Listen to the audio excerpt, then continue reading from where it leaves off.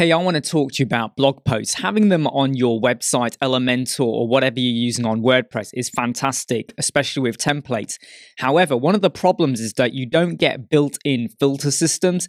Yes, you can use queries within post widgets with current query and manual selection and all of that.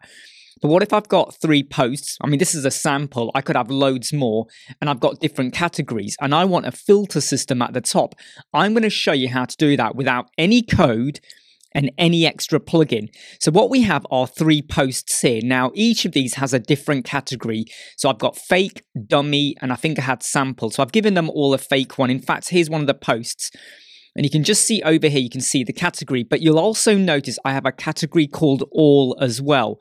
The reason I've done all is because we might need to use that later on our filtering system.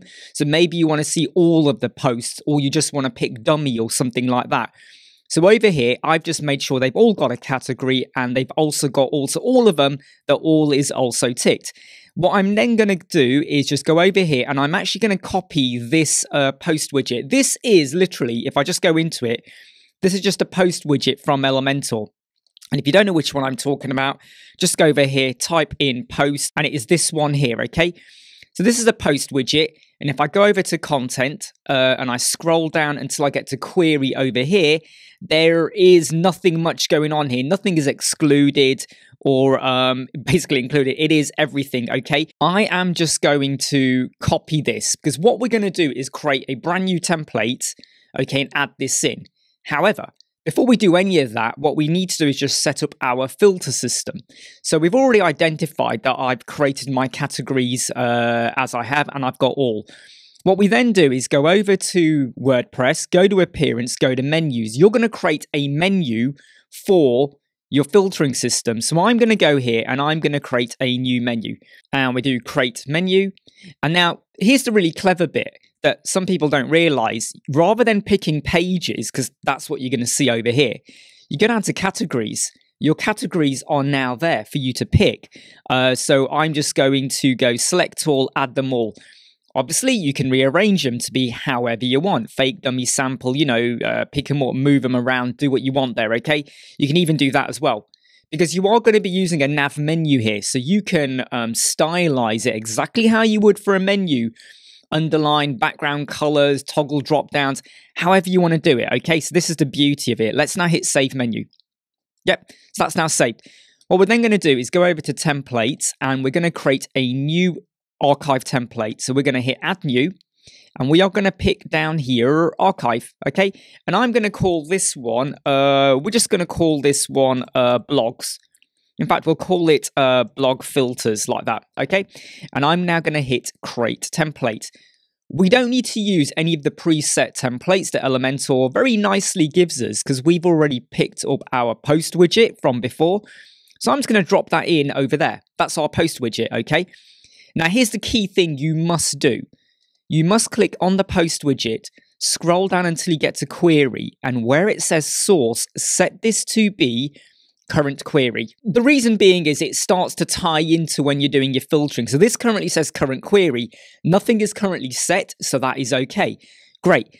Now, what we do is add in our nav menu. Now, I'm not going to spend time styling this because you should be aware of how to do this, and we've got other videos. I'm just going to drop it in there. This could, of course, sit in the center, stretch out. You know, look, there's loads of styling options. In fact, we'll just put it in the middle for now. Like I said, I'm not stylizing it. But over here, make sure you have picked your blog menu. Normally, it picks the last one you've saved. Now, all we do is hit Publish. Now, this is important. When you do the condition, rather than saying all archives, you must do this. Scroll down and pick post archives, okay? Now, there is one more step you need to do, but I'm showing you what happens if you don't do the second step. So if I go over here now and I click dummy, watch what happens, okay? It's going to go to this. It doesn't even bring forward my single post template. It literally just shows me this like dummy, weird, ugly page. What we now have to do is create another template, okay? And again, it's just something to do with the way it runs through the system and works, okay? I can't fully explain it very well. What you now need to do is copy the entire section, not just the post widget, the section or the container, however you're doing it. because you need to have the nav menu and the post. Then what we're going to do is go back over here, go back to templates, save templates, whatever you want to do it. We're going to have add new. We're going to again now pick archive. But this time I'm going to give this a different name. I'm going to call it blog filters, and I'm actually going to call this one archive. No, not archive. Wrong word. Call it results, something like that. Because now we need to make sure the results look like the original template as well. Because at the minute you click it, it's jumping elsewhere. Let's hit create template. Remember, we're doing this without any extra plugin and any extra code. So we're not going to use any of these here. We're going to close that down, go here and hit paste. Remember, we copied from the other template. You don't need to change anything here except when you publish. And when we go to condition, I've told you for the first one, pick post archive. For this one, leave it on all archive. The first one is post archive, which was this. The second one, leave as all archive, okay? And then hit save and close. So this is my first template, and this could be on a page, a separate page, wherever you're going to set up your blog, okay? Now if I click on dummy, look at that. It's filtered on dummy. If I click on sample, it does exactly that. Fake, it does that. And if I go to all, well, obviously it goes back to all. And now if I click this one, it actually goes to our single post template. So it is now pulling through everything correctly.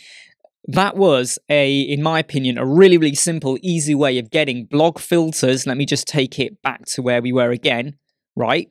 Like that, with 2 templates, no code, no extra plugin, and I've just done it really, really quickly. I hope you like, subscribe, share, and follow. I'll see you soon. Never break, always fight, never quit, do it right, play the game, win it life, have no shame, there's no time, feel the pain, live the grind, I could change, in my mind, pick a lane, commit and climb, the only way to win it life, I never miss, that's fact, taking big swings, bitch, hand me the bat, put me in the ring, you'll go out in a bag, 'cause I